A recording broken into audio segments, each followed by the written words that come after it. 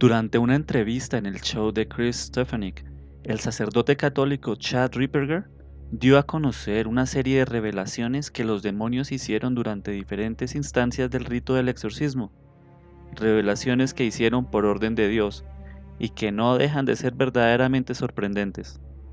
El padre Ripperger comienza explicando lo que es un demonio y la profunda relación que hay entre la razón por la que Dios creó a cada uno y quién cada demonio es.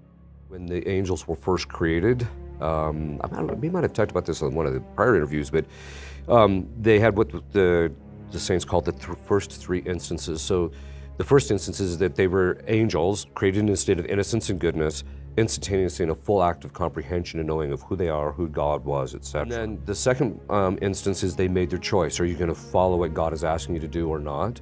And then the third instance is the reward. So either they were given the beatific vision or they were immediately damned. And so, and even in session, the demons will talk about these three instances. So the demon is basically someone, he was an angel who was created good, who chose to refuse God's task, the task that God was asking him. Interesting though is that their assigned task, who a demon is, his personal identity, his very nature, his essence, is his assigned task. Wow. So when he refused his assigned task, it was a perfect act of self-hatred.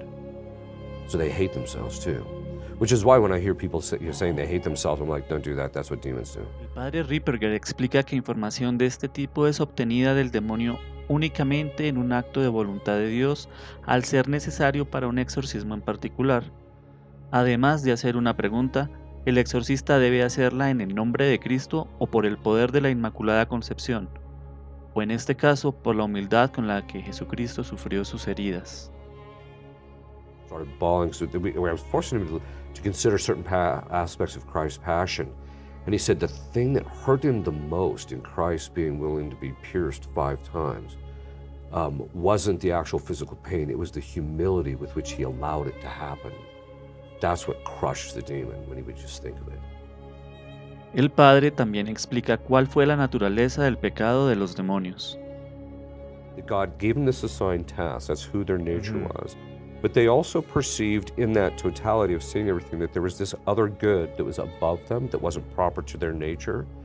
And so they had to be willing to not pursue that, not want it, to basically to be willing to put that aside. Technically speaking, it means that they had to sacrifice it to God. El padre explica que finalmente cada demonio se condenó por rehusarse a sacrificar su propia voluntad ante Dios, por lo que ese acto fue un acto contra la religión. That's where the malice comes in, because they chose this lesser good over God, who's the greater good. Una de las cosas más sorprendentes que gracias a la voluntad de Dios se nos ha revelado por medio de estos exorcismos es que Satanás, Lucifer y Belcebú son la misma persona, pero se manifiesta de maneras diferentes. The interesting thing is though that they manifest very differently. So as I mentioned, Satan is pretty nondescript, but he's a habitual liar. When you get to Beelzebub, he manifests in a very distinctive way in every case I've ever had him. Lucifer, on the other hand, will never manifest the same way in any case I've ever seen him, which I've seen him in about 4 or 5 cases. Because at a certain point I had Beelzebub in a case, and at a certain point during the session, God commanded him to tell me something, and just out of the blue, he just looks at me and he says, I'm the inversion of the Holy Ghost. And then boom, he checks out. I couldn't get him back to the surface. Wow. I'm like, what does that even mean? And I had known from my research and studies and that 2 things. One is that exorcists say they manifest differently, and so they actually thought they were different demons. And then, but also, but the fathers of the church are very clear. Oh, no, he's the same. I started asking Our Lady of Sorrows, what am I seeing, right? And then it just clicked. I think she gave me the grace. So in the next session, I referred to him as the 3rd personality of Satan. And all of a sudden, boom, he just stopped, he was stunned. And it was kind of one of those Hollywood couldn't produce kind of expression. And I said, was the trifurcation of your personality the punishment for wanting to be God? He said, yes, it was. And I said, and Lucifer is the 2nd personality of Satan, the inversion of Christ, who's light from light, because Lucifer means light bearer. He said, yes. And Satan is the inversion of the 1st personality, because he's the father of lies. Basically, God split his personality as a punishment. A continuación, el padre Ripperger nos explica el motivo de la caída de los demonios Isis y Satanás. One of the things we know is that every single demon fell in relationship to Christ, but under a specific aspect. So, for example, the demon Isis fell because he would not accept Christ's mercy for men. And that's one of the reasons why, whenever you have him in a case, the level of cruelty, because it's the inversion of Christ's mercy, the level of cruelty is just astounding. So they all fell in relationship to Christ under some particular aspect. So, according to St. Louis Durante, which actually bears itself out, at least in my experience in caseload, is that he fell in relationship to Christ under the aspect of Our Lady. He would not accept that there would be a woman who would outstrip him in grace, so much so that her grace would outstrip all intelligent creatures combined.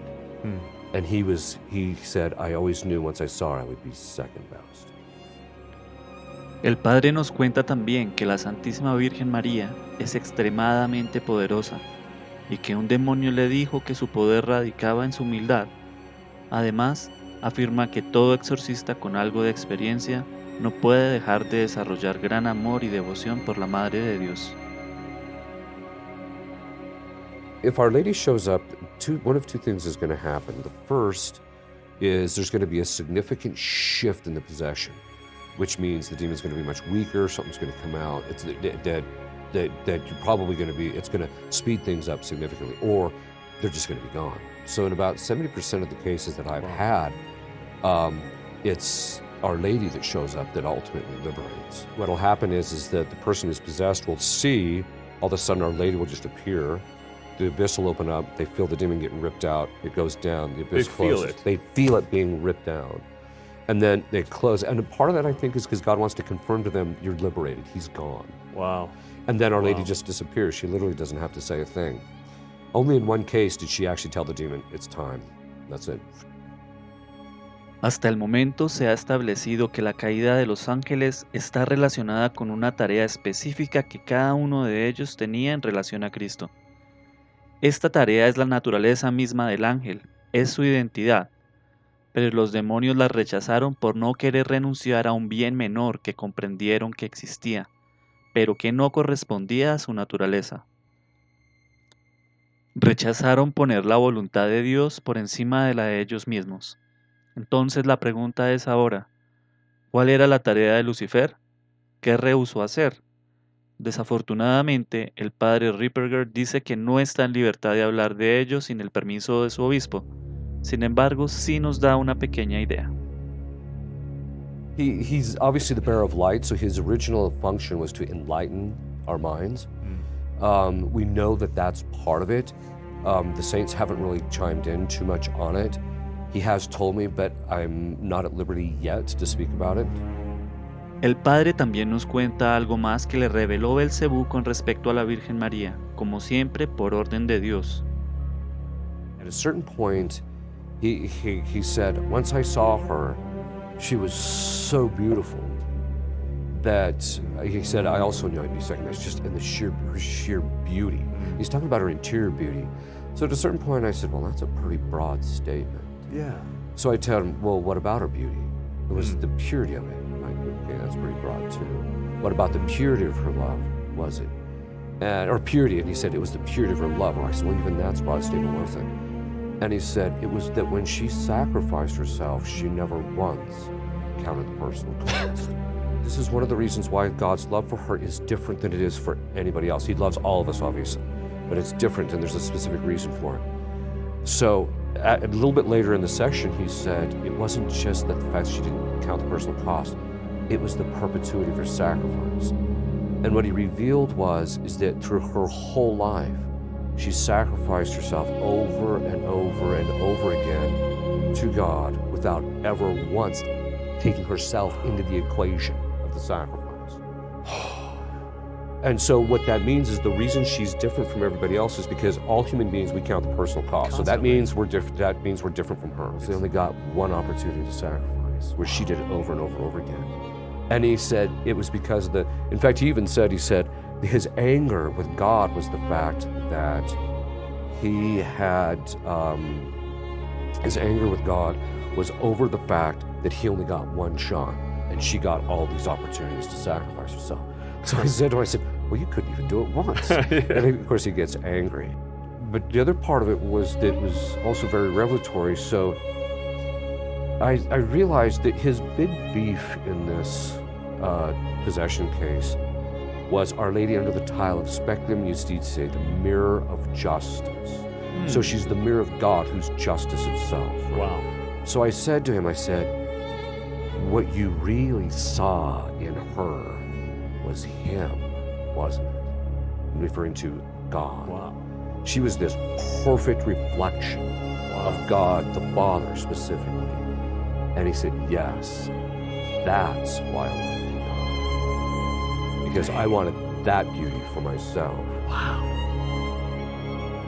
Es muy importante que este tipo de contenido no se quede en sensacionalismos. Si Dios ha permitido que se nos revelara este conocimiento hasta ahora oculto, es porque lo necesitamos. Entonces veamos qué quiere Dios de nosotros. Por un lado, que nos alejemos del orgullo que perdió a los demonios. Es imperativo que seamos humildes en medio de una sociedad con egos del tamaño de catedrales. Pero sobre todo, ante estos tiempos oscuros que vivimos, tenemos que intentar seguir el camino que anduvo la Santísima Virgen, hacer el esfuerzo de servir sin importar lo que nos cueste. Nuestras vidas le pertenecen a Dios y nuestra voluntad debe ir unida a la suya. Cada oportunidad de sacrificarnos por Dios es un regalo inmenso que el diablo nos envidia y por el cual nos odia. Si te gustó este video, no olvides darle like, compartirlo con tus amigos y suscribirte a nuestro canal. Si no te gustó, te agradecemos haberlo visto hasta el fin.